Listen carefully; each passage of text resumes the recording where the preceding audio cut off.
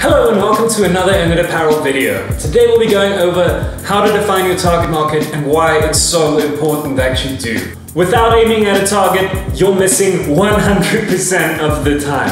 And this is super true for your clothing brand as well, but this is applicable to nearly any business. Defining your target audience is just like young and alternative individuals between the ages of 18 and 40 just isn't gonna cut it. You need to go a little bit deeper than that. Try your very best to dig deep and not make it too broad and general, because the smaller your target market is, the better you'll be able to provide for them. So actually, what exactly is a target market? A target market is easily defined as a set of consumers at which your product is aimed. They share similar needs and characteristics that your brand will cater for. These are the people that are most likely to buy into your brand and create that all-important sense of community that goes along with your brand.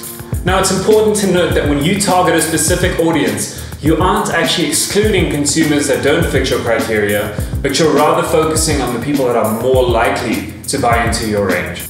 You're simply choosing to focus on the consumers that will most likely engage with your brand. That doesn't mean that no one else can. With a well-defined target audience, it is a lot easier to decide how and where to market your range. Now you might be wondering at this point, how do I find out what my target market is? Well, there's no right or wrong way to do this. It will differ depending on each and every scenario.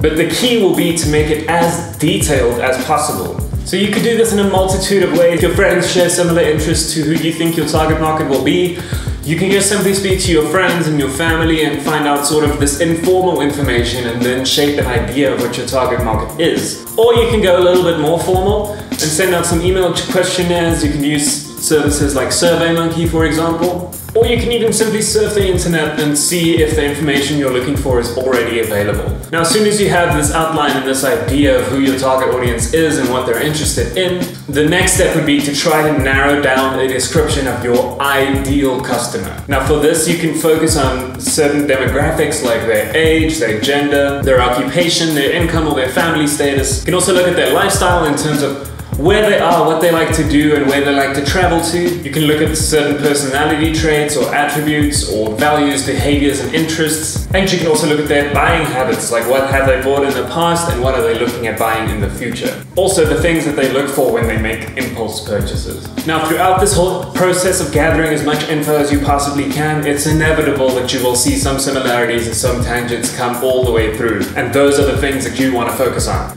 Here are a couple of extra things to consider after you've gathered all this data, just to see if your target market will be effective. So the first question would be, does your target market see a need for your product?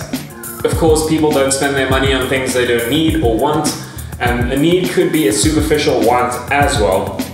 But is this product solving a problem for them? The next question is, can they afford your services? If your target market is in a certain income bracket and your product is quite expensive compared to all the other products that they buy, it's very likely that they won't end up investing in your product. I said at the beginning that you want to get your target market as narrowed down as possible, but if your target market comes down to about 20 people that live in a specific area, it's probably not gonna get your company very far. So while you don't want your target market to be the whole of South Africa, for example, you maybe want your target market to fit into something realistic like 1 million people rather than 100 people. And the last question is, are they reachable or easily accessible? If you can't get to your consumers, how are they supposed to get to your product? And that's basically it. Once you've done all of this research, it will help you so much to put your scarce resources to the best use that you possibly can. And it will simplify the entire marketing process for you. No more throwing spaghetti at the wall and seeing what sticks. You know exactly what your target market are looking for, who they are, and where they are, so you can figure out the best way to market directly to them. This will also give you more clarity on processes such as product development, marketing, and your overall business decisions. You'll be able to see what's working and what needs tweaking, and be able to focus on selling what people actually want to buy. Thank you so much for watching.